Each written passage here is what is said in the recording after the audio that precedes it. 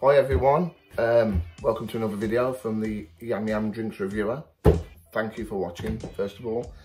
Today I'm going to be doing something a little bit different. I'm going to be doing a black velvet, but I'm doing the poor man's black velvet, which is cider and Guinness. The original being champagne and Guinness, which was first poured by a bartender in London back in 1861 to mourn the death of Prince Albert, and the black was said to represent the black armband for mourning.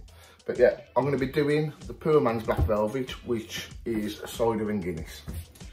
So let's get the ingredients. So I just want to go with dry cider, strongbow, and Guinness.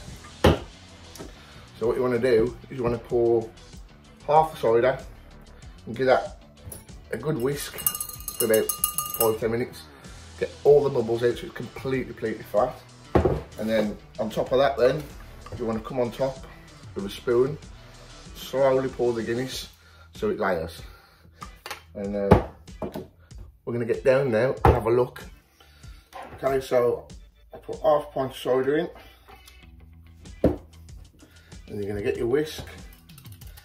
You're just going to keep whisking it up. Get all those bubbles out.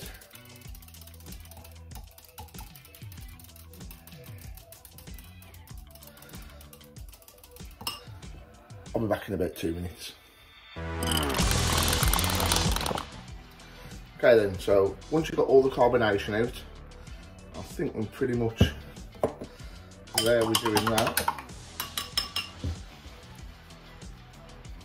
What you want to do, get your spoon, the Guinness,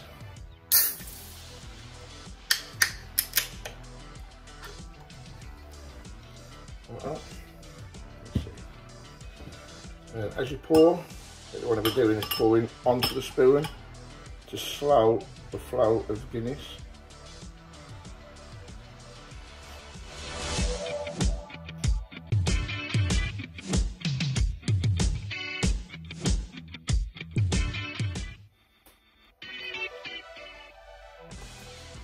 And there you have it, poor man's black velvet.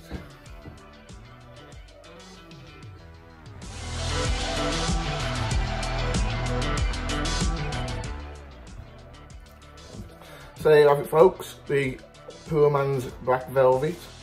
I hope you've enjoyed this video. If you have, please like, subscribe. I'll be bringing a lot more videos, and cheers.